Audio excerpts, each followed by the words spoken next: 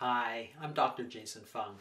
Today I'm going to be talking about fasting, specifically for women, how to time it with the menstrual cycle, and what sort of things you should watch out for in the menopausal and premenopausal area, as well as some fascinating research from the biometrics company Lumen, which talks about the types of energy you're using through the cycle.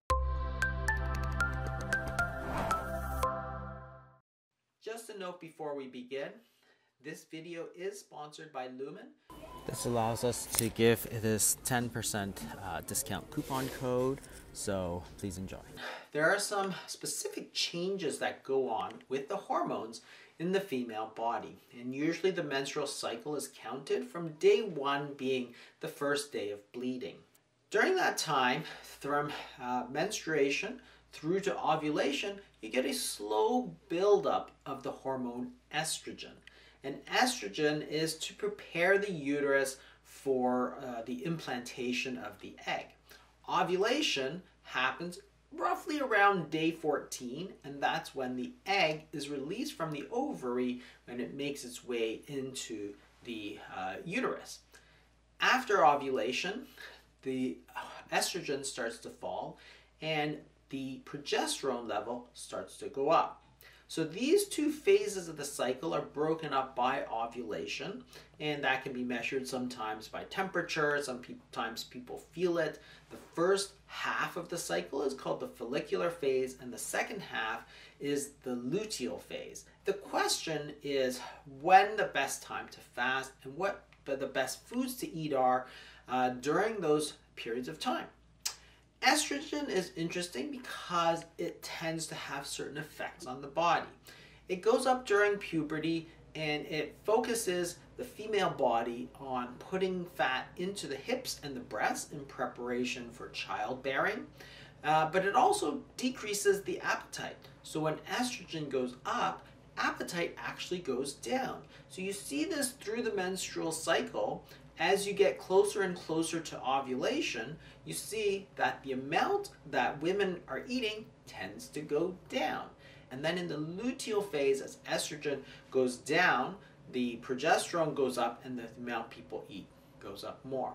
This is another study which tells you about the same thing, which is that during ovulation, your appetite goes down, people eat less, and then it goes up during the luteal phase. So estrogen has an effect to reduce the appetite, and progesterone has the opposite. And of course, you see this with synthetic medroxyprogesterone, which is also called Megase. This is a drug that is often prescribed for people to stimulate the appetite.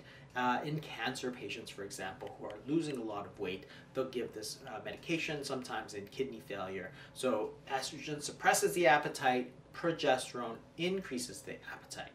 Now, the fascinating thing, which I had never seen before, but Lumen had shared it, this research with me, is what type of fuel the body is using during the menstrual cycle.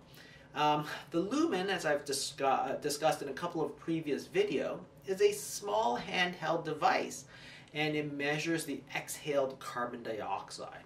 And why does this make a difference? It's because our body uses two types of fuel. It can either use glucose, which is carbohydrates, or it can use fat.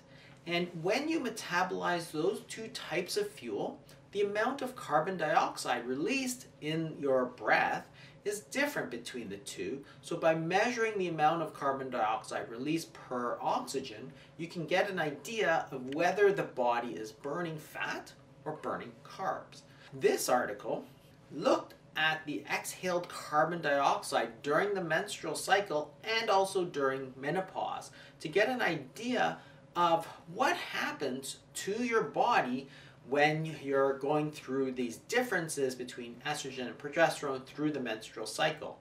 And what you can see is a very distinct two phases, just like we have the follicular and the luteal phase.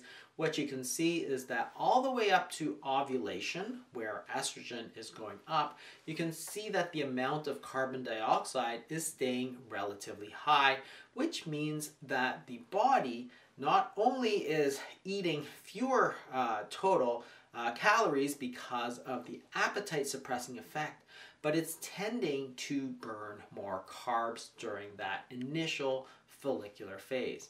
And then it switches. After ovulation, progesterone goes up, appetite goes up, and the body switches then to burning fat, because you can see that the amount of exhaled carbon dioxide goes down. So what is the implication when you're trying to lose body fat? The follicular phase is probably the ideal phase to do it, because you're getting this sort of double benefit. First, because hunger is going down, it's actually going to be easier to do the fasting. And second of all, because your body is tending to burn off the carbohydrates, you want to let it burn it off. So by doing fasting during the initial phase or extended fast, you want to time it sort of going into that ovulation period, because remember, that's when your hunger is going to be the lowest. That's going to be the ideal time. And this is backed up by practical experience. So Megan Ramos, who runs thefastingmethod.com, who wrote the book Intermittent Fasting for Women, also didn't have access to this research when she was doing it, but her practical experience with thousands of women told her that this first phase is probably the best phase in the menstrual cycle. And now it's backed up her clinical acumen with actual science as measured by Lumen, and also by the hunger sensitivity with the estrogen and progesterone. During the second phase, the luteal phase, when you're having the high progesterone, you're going to have increased hunger, but also more fat burning. So this is probably the better time to be switching over to a low carbohydrate diet. Because your hunger is going to be higher, it's not going to be as easy to fast. So why do it when it's hard when you can do it when it's easy? Because your body's already in this fat burning state, you want to keep it in this fat burning state. And eating a ton of carbohydrates is going to switch you out of this fat burning state, because your body's going to preferentially burn those carbohydrates. What about menopause? During menopause, the cycle stops.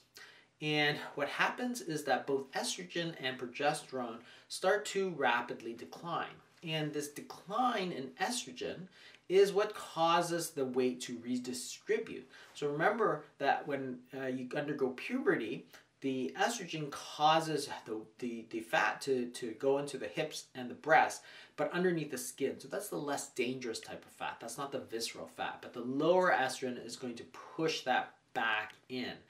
And remember that estrogen is going to suppress your appetite, and therefore the lower estrogen is going to cause an increase in appetite, and therefore an increase in weight. And large-scale studies show that perimenopause, the few years just around menopause, are actually one of the highest risk periods for women to gain weight. Average weight gain for women is 2.25 kilograms, which is close to 5 pounds.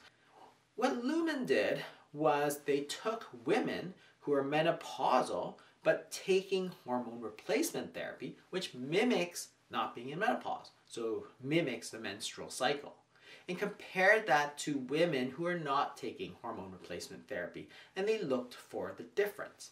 And what you can see here from these studies is that post-menopause, women tend to have much higher levels of carbon dioxide, which means they've switched from burning fat into burning sugar. And that explains again some of the problem that people have with perimenopausal weight gain. Not only is appetite going up because of the estrogen, but the switch from burning fat to burning carbohydrates, burning glucose, means if you're not burning fat, you're not getting rid of it.